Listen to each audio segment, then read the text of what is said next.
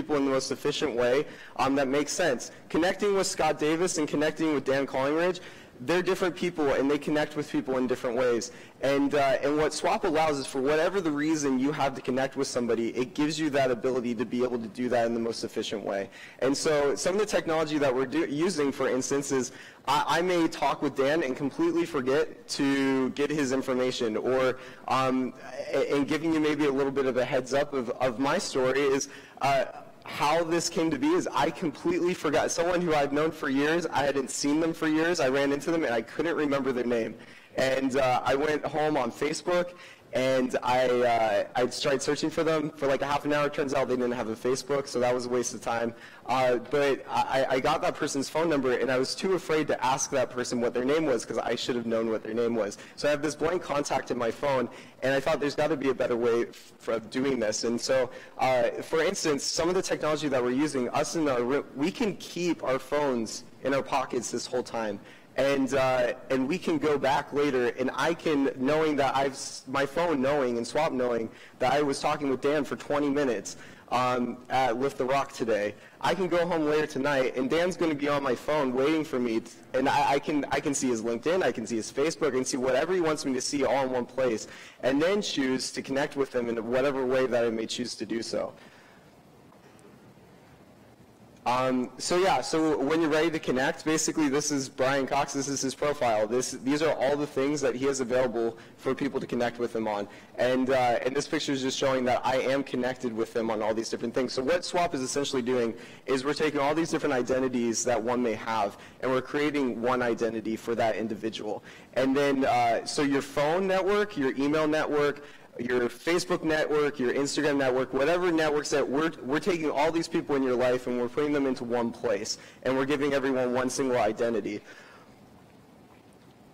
So we realized pulling this off, if anything I learned, and I won't bore you with much about me, because it really is all about these other people. It is everything about bringing people who are better, smarter than you. I feel that way about everyone on my team. Everyone on our team comes from an extremely diverse background, and I feel very fortunate for the opportunity to work with all these people. But what brought us together was this idea that we believe that no matter the different experiences that we've all had, that we have the opportunity to do something perhaps bigger than anything that we all collectively have done before. And that's really what's worked for our team, and it's a great privilege working with everyone.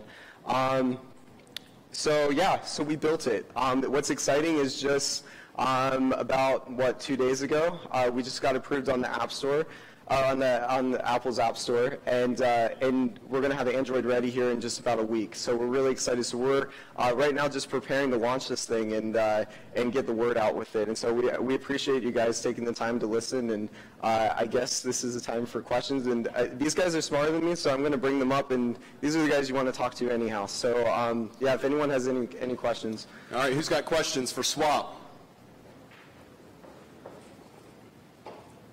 Anybody? So I want to know what kind of people we can help connect you to, because we didn't ask that earlier. So if you guys are going to maybe have a presence here, what do you need from the community? Right. Well, I think what we're finding with any tech community, so I had the privilege, what was really exciting, I'm from Maryland, but I went to school in Provo, Utah.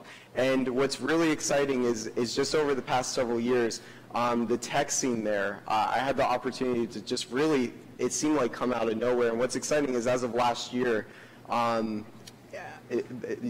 was able to become, or Utah in general, more venture capital per capita than any place in the United States. And what was cool was it was because of this community that was built. And what we love about Little Rock is that sense of community, where I think you really can't find this in many other places. I've lived in the Bay Area, and there's a lot of great things, a lot of talented people on one place. And I think what we're realizing with Little Rock, and where we see a huge potential for, is just the sense of community here. And what we're looking for is, we're just looking for driven people and to be a part of this community, and finding those who want to, build a community that it really takes each other to do so. It takes more than just one company. It takes several people coming together. And I think what we're looking for is we're looking for anyone, especially in the area, who would be interested in coming on this ride with us, and looking for an opportunity to basically go through. We went through, not to say there's not a lot of hard work ahead, but the past year, I mean, it was brutal. It took a lot to get to the point that we're at, and so we really feel that the fun's just beginning, and we're looking for the right people to continue helping us to build the future that we see. So, hey, Mitch. So, do you know what Plaxo is? Do you remember the word Plaxo?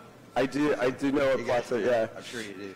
So it reminds me a little bit of Plaxo, right? Which was probably in early 2000s. As long as I had it and you had it, then my Outlook address of where you worked, your title, your phone number was always in sync. So is it a similar model in that I need the app and you have to have the app, but as long as we both have the app, then we stay connected in that fashion? Right. Well, and you think of, I mean, Facebook, a lot of the big social networks, I mean, that was kind of the model that you had to have. And for us, the frustrating thing with Facebook is a lot of people don't have Facebook. And a lot of people do, but just because you have a phone number, you should have a way to connect with people, giving that person your phone number without having to have a Facebook for everyone to go and find you on, right? And so what we tried to create and tried to be innovative is this problem of, obviously, if I have Swap and you have Swap, we're going to be able to do things that outside of Swap you aren't able to do. But what we wanted to do, especially with the onboarding process of getting to that point of reaching a critical mass and getting people on here, I mean, that's the big hurdle for pretty much most people, especially people in our situation with this type of platform.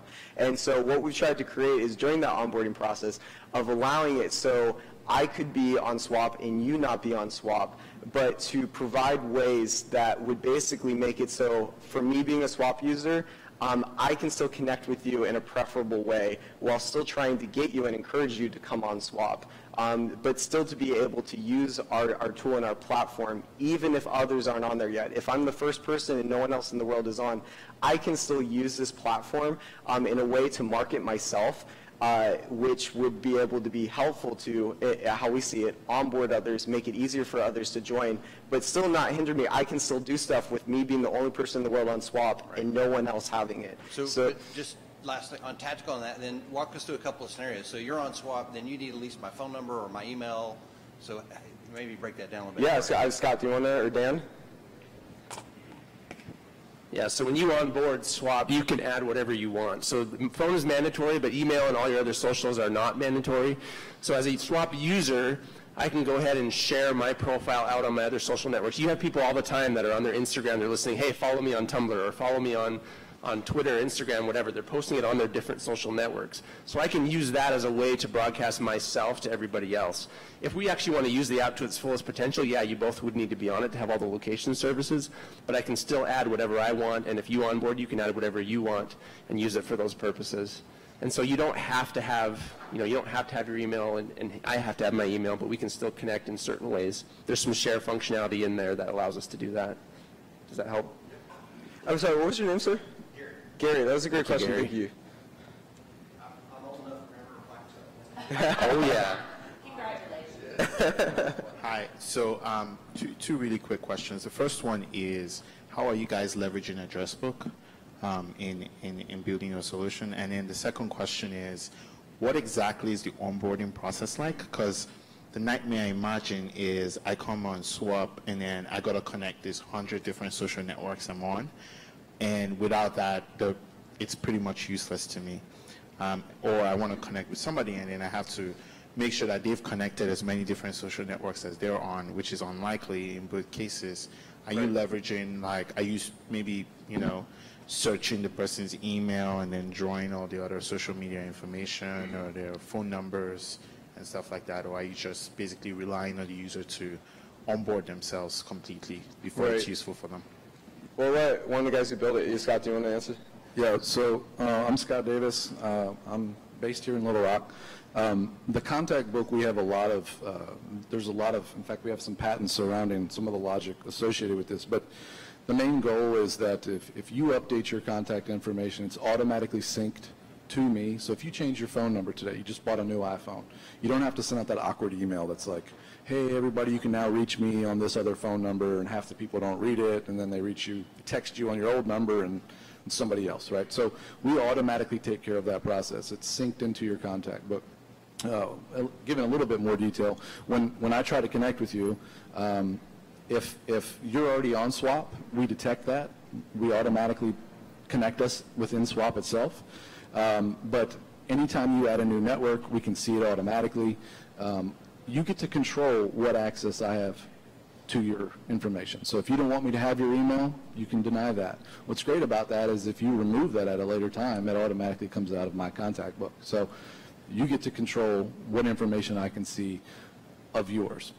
And there's a lot of other pieces to it, and I'm just trying to keep it brief for this discussion, but did you want to touch on the onboarding piece?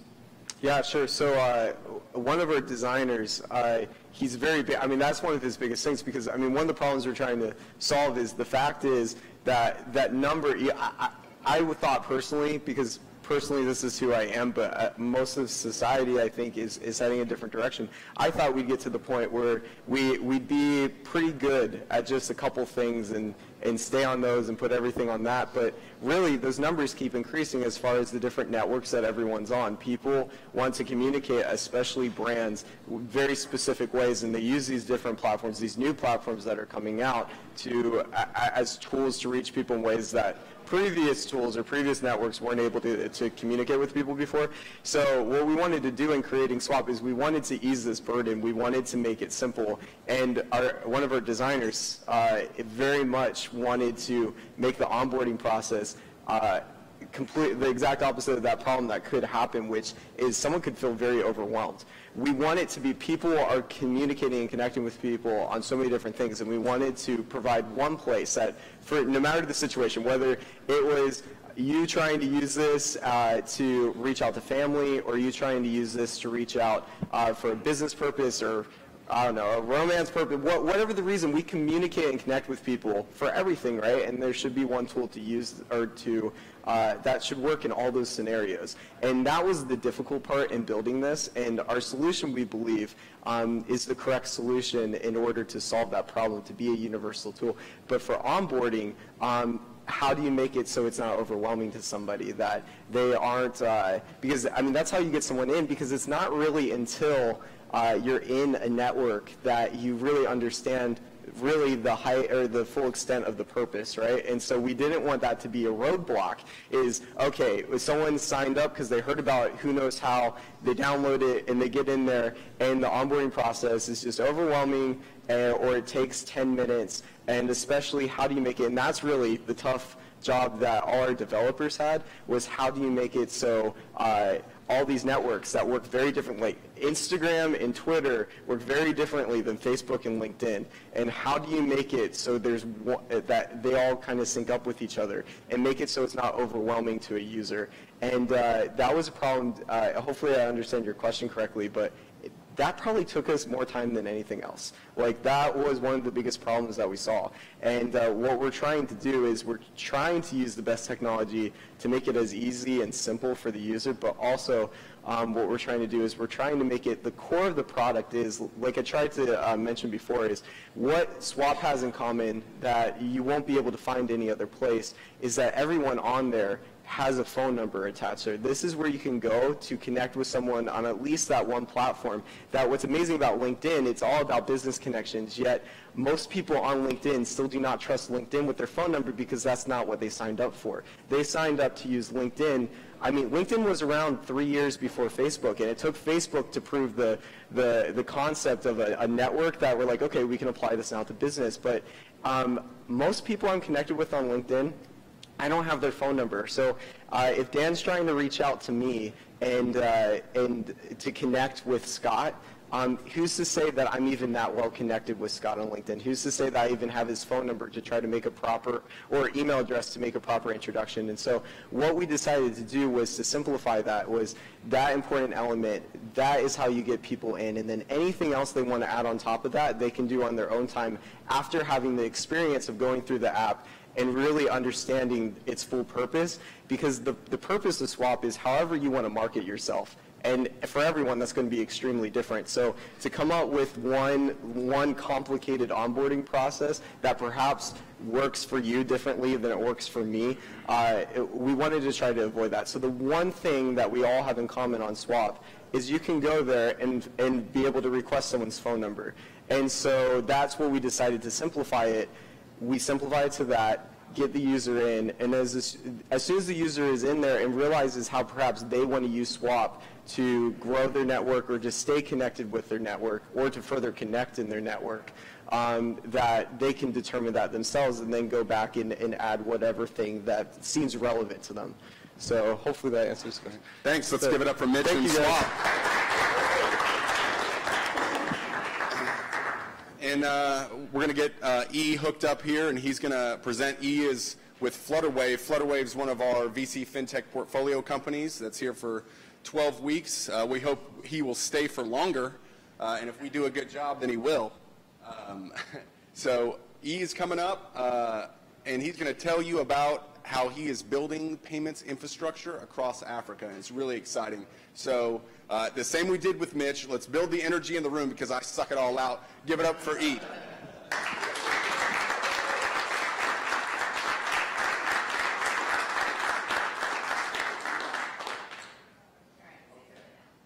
Hello.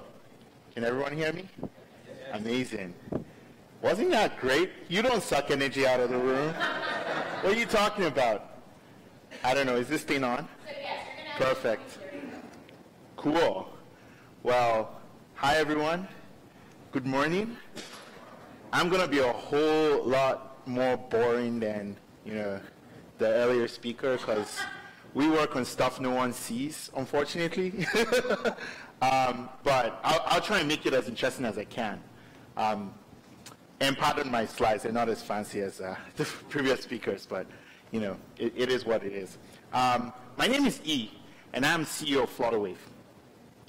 And we're, as Brian earlier said, we're part of the VC FinTech program, and we're building payments infrastructure for Africa. So what does that mean? Well, how many of you made a POS transaction this morning or in the last 24 hours? Amazing. And you had no worry in the world when you put your card in that machine that if you did have money in your account, and as poor startup founders, sometimes that's not the case, that the transaction will go through. Well, you see, for millions of people in Africa, that is not the case. You have to plug and pray. So, I've been to many stores and had the embarrassing experience of putting my card in a machine, and it pops up that receipt. Transaction failed. Please contact your bank. And the money might have left your account, and you got to go to the bank for another couple hours so you can get it sorted out and get your money back, and you may never get your money back. And that is just one of many problems that plagues payments across Africa. The cards simply don't work, right? And then, as if that was not enough, it's not inclusive. Unfortunately, most people actually do not pay with cards. They would rather pay with their bank accounts or with mobile money, which I'm sure many of you have heard about. And those systems are not connected to the transactions and payments infrastructure that the whole country uses. They're not secure. In Nigeria alone, banks lost over $90 million to fraud. That's a lot of money. And finally, it's not global. So a lot of banks and a lot of payment systems don't extend outside of the country where they operate. So you can't do real-time international payments. You cannot acquire transactions with a foreign bank. There's so many things you cannot do because you're not local. And the reason why that is actually really just simply because of the way the payments infrastructure has evolved. So this wasn't something that was super thought out. It was just something that came together. And we've got really weird stuff like MasterCard transactions and Visa transactions are acquired by two different companies. And so you might walk into a store and your transaction will fail because there is a separate POS for MasterCard than there is for Visa. And the attendant doesn't know the difference. And you can't expect him to know that. And so you put a MasterCard into a Visa POS and the transaction will fail. And that's basically how it works. And then there's so many integrations which add more cost, create more needs for more upgrades, and create so many problems in the ecosystem that essentially your basic transactions cannot go through because you've got to swim through all this mass of blob and stuff. So, what is the consequence? Cash. Cash is king in Africa. This graph here is a graph of cash withdrawals versus everything else. So you got a scenario where, my transaction failed, so I'm just going to walk over to the next ATM or into a bank and get my cash out and then walk right back to the merchant and pay him. Because that is really the only reliable way to do that. But the challenge is, with many African countries, we've got very low value currencies. So, the dollar isn't worth a dollar, that kind of thing. So you got a 100 naira note or 100 naira note that's worth maybe 200 naira, right? Because most of these currencies are printed here, not in Africa. And so they cost more to print. And that creates huge systemic issues for payments across the country because it actually then costs money to pay people, right? And that cost is an estimated 1.5% of Africa's GDP. That's huge. It's a couple $2 billion, just to put that in context. And so what we decided to do was take up the responsibility of rebuilding the entire payments infrastructure for Africa from the ground up. Daunting task, yes, but as you will see, we're a team that has done crazy stuff before. And what that means is we have enabled a payments processing technology and infrastructure where we partner with the banks to be able to process mobile payments and POS payments and cash tokens and cards, also all card schemes, bank account payments and e-wallets using the same infrastructure. And everything is driven by API. The banks don't have to pay for the infrastructure. We take care of all of that cost. And it is super, super, super secure. We've got QSEs on our team, and we've got our infrastructure in one of the most secure server farms in the whole of Africa to ensure that there is no chance of fraud. And so this is how it works, right? I'm a customer. I walk to my store, and I present whatever form of payment I want, whether it's my card, or I want to make a mobile money transaction, or I want to use the web, or I want to use a wallet system, or whatever it is. And then what we do is we sit behind the payment service provider. So we sit behind whoever is going to give those systems to the merchant. We sit between them and the bank. And the bank leverages our infrastructure to process all forms of payment. So this makes it a lot easier for the bank because then they don't have to graduate to become technologists. And it makes it a lot easier for the PSPs because then they don't have to invest in the technology. We can just take all that risk, all of that opportunity for them, while all they have to do is engage with the merchant, get the merchant to make the transactions, and all the banks do is what banks do, which is bank money. This is a long value proposition slide, so I'm not going to get too much into it, but the idea here is really simple. 3 things, right? Number 1, no cost for anybody else in the ecosystem. We take on all infrastructure and technology costs. And that is great for us because the economies of scale enable us to take on more and more of these transactions and scale more efficiently because we're taking on all of that risk for the entire ecosystem. The second thing is you can do every single form of payment. So you don't have to go build a different system for mobile money and then integrate somebody else tomorrow or this or that. You just have one system and it works for everything right out of the box. If there's any integrations that need to be made, we'll do it. If there's anything that needs to happen, we'll do it, right? And most importantly, right, you get a real-time view of transactions across the ecosystem. So you don't have to worry about, am I going to get a report tomorrow or next week or whatever. And depending on the bank, you can actually do real-time same-day settlement. We already do that in Nigeria in a lot of banks, but it really depends on the bank's appetite, whether or not they want to do it. And most importantly for our merchants, one thing that we've seen a lot of traction with large US merchants who want to do real-time payments or want to get paid or pay in real time across Africa. So that includes aid organizations doing conditional cash transfers into Africa. They don't want a middleman. They want to make sure that all the funds they collect go directly to, Safiat in the village, wherever she lives, on her mobile phone, That is possible with our technology. Or Uber wants to make sure its passengers can pay it in the US in real time. That is also possible with our technology. And these are a few of our clients, very happy clients who we've worked with over the years.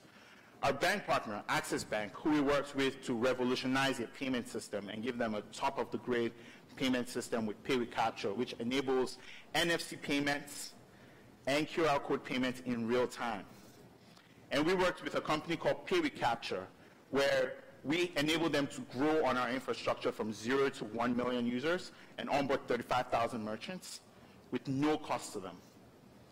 And then finally, Uber, which we worked with to essentially do local acquiring using all payment types. Card payments, local and international, mobile phone payments, cash payments, and enable them to get their funds out in the US in record time. And this is a sense of our traction since we started. We've processed $14.5 million in alternative payment transactions since we started 4 months ago. And we've processed $1.4 million for global Silicon Valley companies that are doing business across Africa. We've got 35,000 merchants on the platform, leveraging our platform to do that. And we've integrated 30 plus global payment providers, because these are the guys who are face to the merchant. They're the ones who go out and acquire the merchant. We're not in the merchant acquiring business. We work with these guys and empower them so that they can provide best-of-class technology to their merchants and enable them to settle their funds anywhere in the world. And we have 7 banking partners across the country. So why are we doing this? Well, $760 billion in payments are made by Africans every year. Within Africa, not even outside, just within. $760 billion. And it is projected to grow 215% over the next 3 years as more and more Africans are connected. And this just gives you a sense of what kind of growth we're talking about. Over the last 3 years, electronic payments have doubled, despite all the challenges I mentioned. Despite the fact that when you plug and pray, it might not work. People still want to pay using digital means.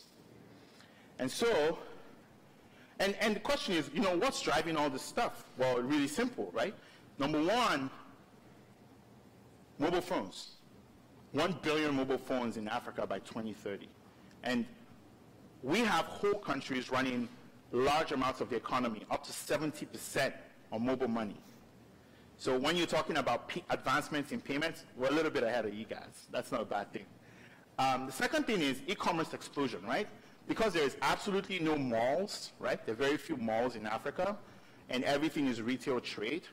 A lot of merchants are putting their goods up online for trade or on social media networks. And that is completely blowing up the e-commerce landscape and enabling people to want to do transactions online or using modern payment systems. And then finally, because of the problem I mentioned earlier, remember the problem about cash costing more than cash is actually worth? Well, central banks are like, look, it's a lot cheaper for me to move all these payments online where I don't have to print any money, so that my cash I'm not paying for cash to exist. Oh, sorry. So, I mean, this is a lot of, complex stuff and probably only matters to the VC FinTech guys. But I just want to highlight one thing, which is that we're going up against a $1 billion company. Antiquated, old technology they didn't build themselves, unlike us who actually built our technology from zero, right? And not connected to the global economy in any way, shape, or form. That's our competition. And we're pretty confident that we can take them on. And a lot of these globally focused firms are firms that we are currently working with and integrated into.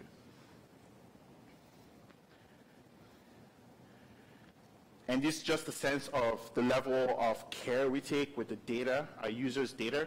We tokenize every single, all the information that customers have, and we ensure that those are passed along our tokenization layer in a very, very secure manner. And another thing we do is we provide extra care by providing KYC and audit trails for AML transactions, because we want to make sure that the funds are not illicit. So we're a very big part of policing funds that are flowing across the world from Africa and to Africa. Here's a sense of our reach currently.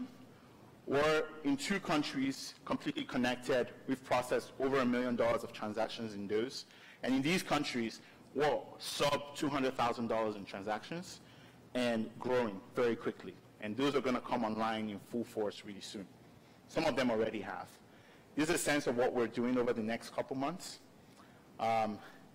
And some sense of our pricing. Very, very low pricing, so very low monthly subscription fee, and then we charge per transaction, which makes it really affordable for a lot of African banks and PSPs who cannot afford to fork over $1 million for a switch or things like that. And this is the team. I've worked with a lot of US companies that are looking to do business across Africa. My last company, Andela, helped US businesses and businesses across the world really find Africa's most talented developers. And these was companies like Facebook and Google and IBM. And Facebook loved what we built so much that Mark Zuckerberg invested $24 million in my company. My co-founders, Benga, GB, as we call him, he's a mobile fintech expert, and he holds the patent for NFC and QR code payments as done in Africa. And also my other co-founder, ACA, he wrote the rules for e-payment regulation in Africa. So we've got a team of folks who've been really deep in this industry and really understand what it takes to rebuild Africa's payments infrastructure. I'm just going to skip through. I'm just going to talk about, we're a Y Combinator company. I don't know how many people know Y Combinator here, but we're a Y Combinator company. So we are an India program. We're also a VC fintech company, which we're very proud to be. So top startup accelerator in the world, top fintech startup accelerator in the world. So pretty high quality company here. We've raised quite a bit of money, to be able to do this.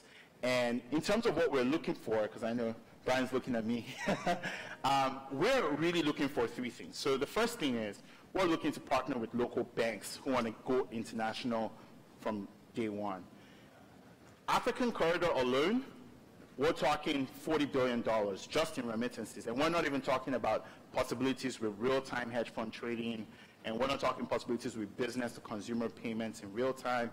There's so many opportunities for doing business in Africa, and the size of our network enables us to be able to scale massively because we're connected into this massive Pan-African bank networks.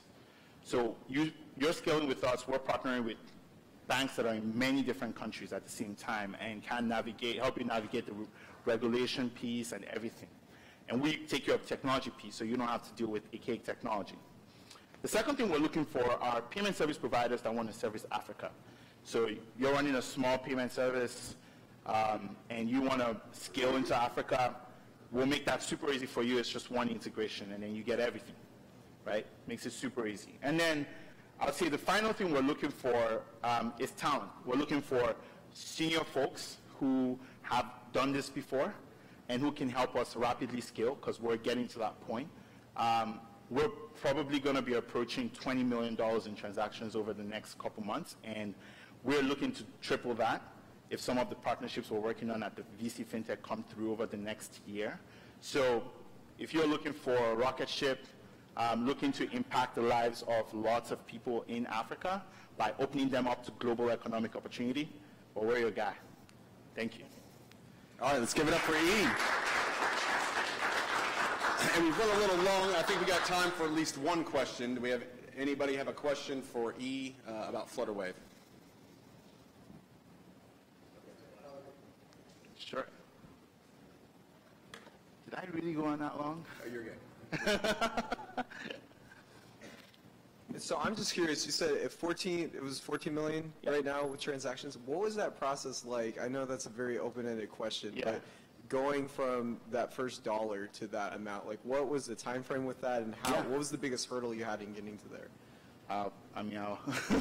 Should I answer? Okay. I forgot I had this. Okay, so we started a couple months ago, and what that required, because we're a B2B company, that required us to really extensively test our technology with the banks and build really close relationship with them. And that's what we do well, because we've been in the industry, we know the players, and the players know us well. and they trust us that we are not going to, mess up what they've spent all their lives building. And what we had to do was extensively test our technology and build strong relationships with the bank. Start small, so we started with card processing, and then over time kind of grew into alternative payments and mobile money, and most importantly, bring opportunities to our customer, the bank. So we're out here in Little Rock and in Silicon Valley pitching U.S. companies that are thinking about an Africa expansion and telling them, hey, we've got the technology and we've got the partners to serve you. So bring it on, bring on your transactions, and that's basically what it took for us to get to that point. It's a lot of high stakes, business development work, but this is stuff we've done all our lives, so we know how that works really well. Thank you. Two quick questions. Yeah. How old are you, and then what do you like about Little Rock? Amazing. Well, I'm 25, but I've been doing this for a while. Started working in tech when I was 18, so not. I've been around. Little Rock, I love the community with Little Rock, and it reminds me a lot of where I went to school. So I went to school in the University of Waterloo, and very much like Little Rock, lots of large established companies with lots of very experienced executives, and a huge focus on mentorship and building community and supporting community. And I love how accessible all the big shots are. Like a Scott Ford just, walks in here, and the lieutenant governor is just like buddy with us, and I've been in the governor's office a couple times, and Bill Clinton shook my hand. So, it's I never say the opposite, but it's pretty amazing to see how communities coming together to really support this. And I think this is the start of something special. I mean, Waterloo went from, not considered a factor to number 16 startup ecosystem in the world, according to the rankings. And I see this being, with programs like VC FinTech and many other programs that are similar to that, I see this being the center of the FinTech world in a very short period of time. And, I'm excited to be kind of pioneers there and to be part of it. And looking forward to staying if I get the right package from the governor. We'll see. All right, thanks. Let's give it up for E. Thank you. And we're not done quite yet. Like we said at the beginning, there is an ask. If there's anybody that you can introduce E and Flutterwave or Mitch and his team with Swop to increase their network, to gain traction, to get users, please write it down on a business card. If you don't have a business card, you can raise your hand. Ashley will come around and give you a pen and a Lift the Rock slip. You can write it down, and then there we go. We got one. And then we can deliver those to Ashley right after the program. So feel free to stick around, enjoy Co-work Wednesday, network, grab coffee, finish off the muffins. Jess, you got something? It's fine. I know. So I know that the guys at Swop are specifically interested in hiring some new talent, right? So you guys are looking for app developers, salespeople, anything else? Yeah, we're looking, so basically, this is go time for us. Yeah. So we're looking quite possibly in a very, very short future of, our team right now has 10 people working full time, and we're looking at that number to grow really quickly. So we're trying to get, team is everything for anyone who's here at doing this. It's everything, it's your culture, and that's what results in your success. And so we're just looking for people to join our team and bring on and maintain that culture. Right. Awesome. And also, just one more thing. If I can ask two favors, if that's up to Rudy. Next week, Scott's going to come back. And we'd love for everyone who is here to be some of our first beta testers. And so Scott's going to be able to onboard anyone here next week. If anyone is going to be here next week. Awesome. Great. So if you guys know anybody who falls into that technical skill category, developer specifically like an Android developer, an iOS developer, or just a general coding badass, or a salesperson, right there, commit to make that introduction. All you have to do is jot it out on a card. You don't have to share the contact information. And then E is always looking for banking connections. So any decision makers at banks, or just generally anybody awesome that E needs to meet in Little Rock, right? Then jot that down on a card, hand it to Ashley, and we'll help facilitate those connections. Thanks. Let's break.